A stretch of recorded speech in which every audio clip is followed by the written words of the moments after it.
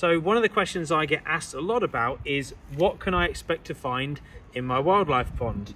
And I'm going to show you a few of those individuals today that I've found just while we're clearing out this latest wildlife pond in London to give it a revamp. And these little guys are damselfly nymphs. Now they have a big cousin, which I'll show you in a minute, but these guys are obviously the nymph which are likely to be in this form for pretty much a year, and then they will emerge obviously as the adult damselflies, things such as azure, common blue and large red damselflies. So these are just one of the things you can expect to find. And if we take a look at some of the other life forms, by the way, all these animals we're keeping in this bucket just while the pond restoration works are going on. So let's have a look. We've got a bit of a goodie bag here. Bear in mind this is February when I'm doing this, so it's a bit cool. However, I want to show you some of the things we've got. So these guys are ram's horn snails, and as you can see they are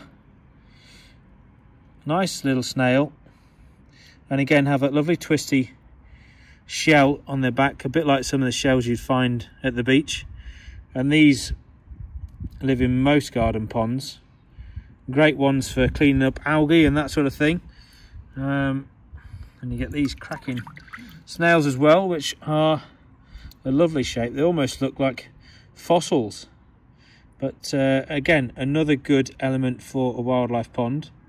And I'm going to delve deep now, see if I can muster up the king of the pond, the apex predator. Might take a bit of rummaging. This, by the way, is hornwort, and this is the key to a good and healthy wildlife pond. And this stuff is your oxygenating plant. And we will wash the duckweed off, because duckweed can become a bit of a problem. You'll know this stuff, I'm sure.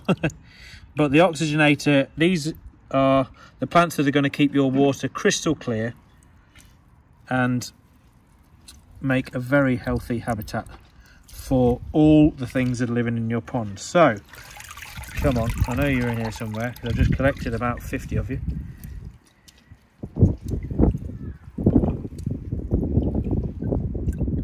And I'm looking for, in particular, the slightly bigger relative.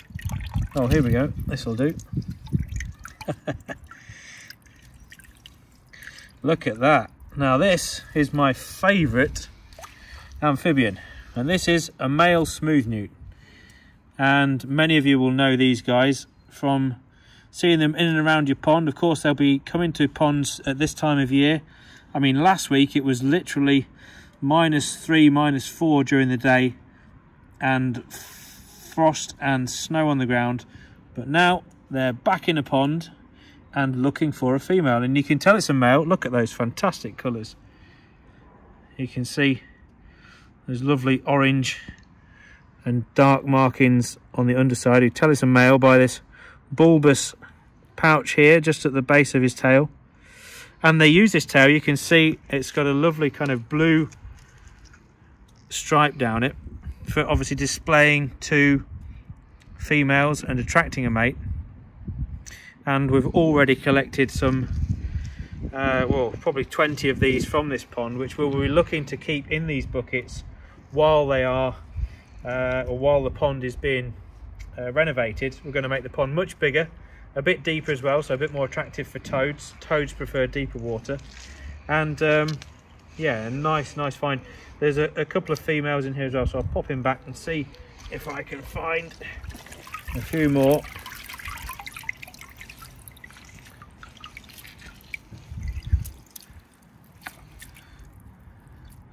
Another damselfly nymph there. They're very hard to find. And the other question I get asked a lot while these chaps are evading me is, when is the best time to clean out my pond? If you've got any works you want to do on your pond, the best time is actually just after everything has kind of finished its life cycle in the pond. So probably midsummer, when all the tadpoles and the dragonflies have emerged as nymphs. That's probably the best time, although you can do it if you're careful at most times of the year.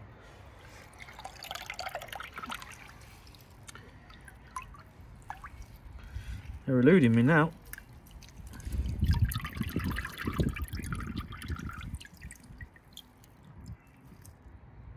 I think I'm going to grab this other bucket because I put a few more in this one.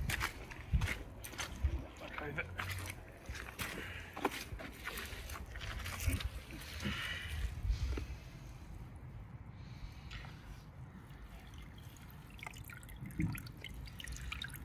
Brilliant stuff, this hornwork. And there are other oxygenators you can use as well. There's spiked water milfoil, which is very similar to this, has a lovely little pale pinky white flower that pokes up above the surface of the water. Let's get right down and see if we can't find one. Typical, isn't it? I spent the last 20 minutes pulling them out of the pond. I've got another newt there, look. There's another male. The females, by the way, are a lighter colour brown and don't have this kind of display fin along the back, which is purely for display purposes, I believe. There's another male.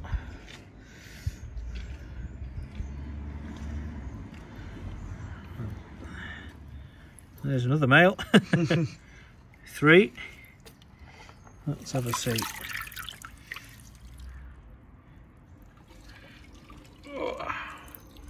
4 males. Look at that. Very healthy population of these amazing amphibians in this garden. So obviously we're looking to make these works happen as quickly as possible so we can put them back in their new home.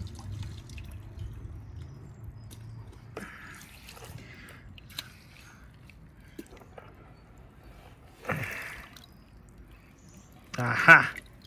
Here we go. This is what we're looking for. Another male, but also this kiddie.